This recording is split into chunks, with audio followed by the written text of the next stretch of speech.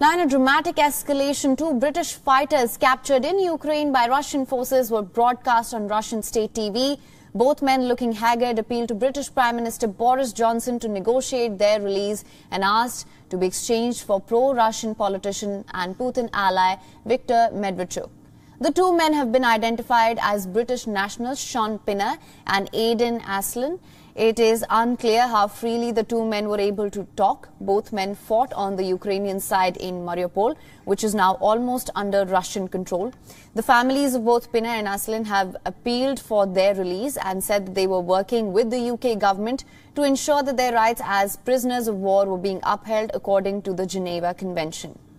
Now, according to released video, it showed Viktor Medvedchuk asking the leaders of Ukraine and Russia to be exchanged for defenders of Mariupol. Medvedchuk is the leader of Ukraine's opposition platform and is considered a key ally of Putin in Ukraine.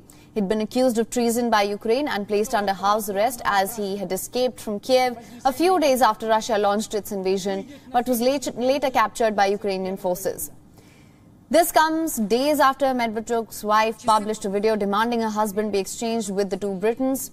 Ukrainian President Zelensky too had proposed to exchange 67-year-old for Ukrainian soldiers currently being held in Russia. The release of such footage marks a serious escalation of a propaganda war. It is the first time a prisoner swap has been suggested so publicly between 2 countries. Britain too now will be under pressure to ensure the safety of the 2 British soldiers.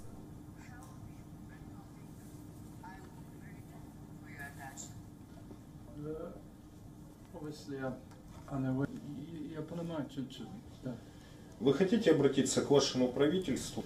Yeah, I'd like to appeal to the government. Johnson, obviously, I'm Sean Pinner. A lot's gone on over the last while.